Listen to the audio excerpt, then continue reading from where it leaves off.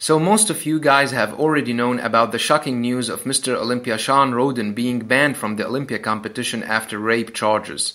For those who haven't heard about it yet, Shawn lost his eligibility for the 2019 Mr. Olympia contest one day after he was charged with raping a woman in a hotel room.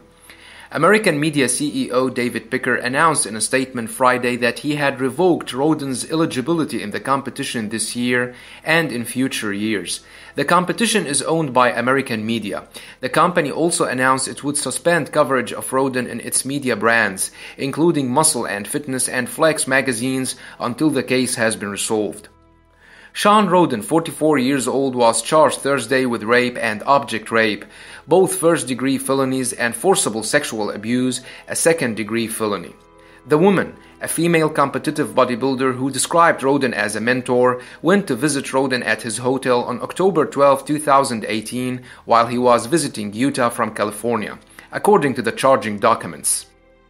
The woman told the police that Rhoden forced himself on her and sexually assaulted her, despite her trying to push him away and telling him repeatedly to stop. She said Rhoden stopped and let her leave when she told him that she needed to go downstairs, or a friend waiting in the lobby would know something was up.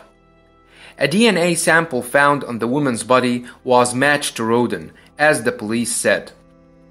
It's better not to jump into premature assumptions about this, because Shawn has not been convicted yet and all these are still allegations. But why did they ban him from the Olympia if he is not convicted yet?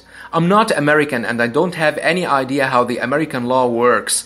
I mean, what if the woman was lying and all this was set up to destroy Shawn?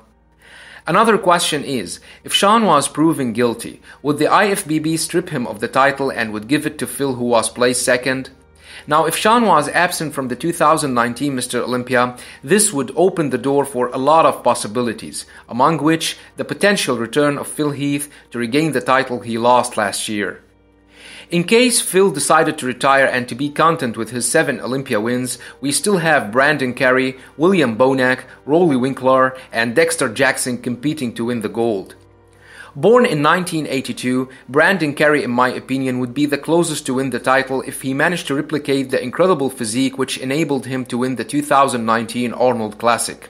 This man is Mr. Olympia material, with his wide chest, shoulders and lats, along with his small waist, with the massive arms and the separated quads. He is as impressive from the back as well, with his massive and ripped lats and traps, and striated glutes and hamstrings. William Bonac, who was placed second at the 2019 Arnold Classic and won the 2019 Arnold Classic Australia, is a very powerful contender who also has what it takes to become Mr. Olympia. His physique has always been compared to that of Phil due to the rounded shape muscles he has. William is complete with his massive shoulders, rounded and striated chest, incredibly separated thighs and conditioned back.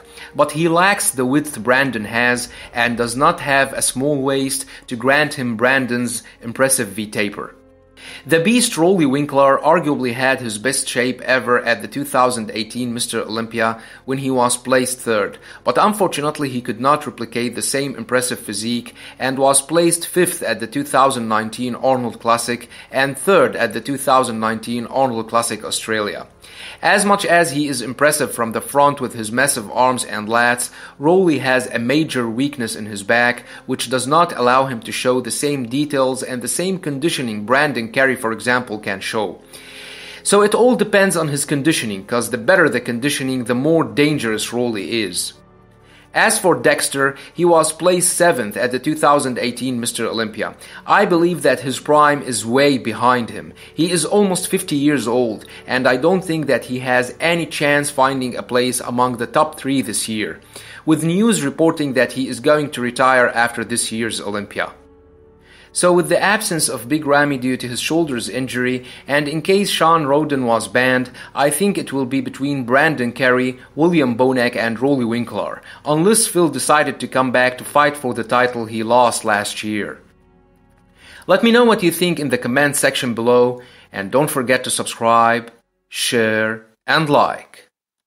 Thanks for watching, and have a nice one.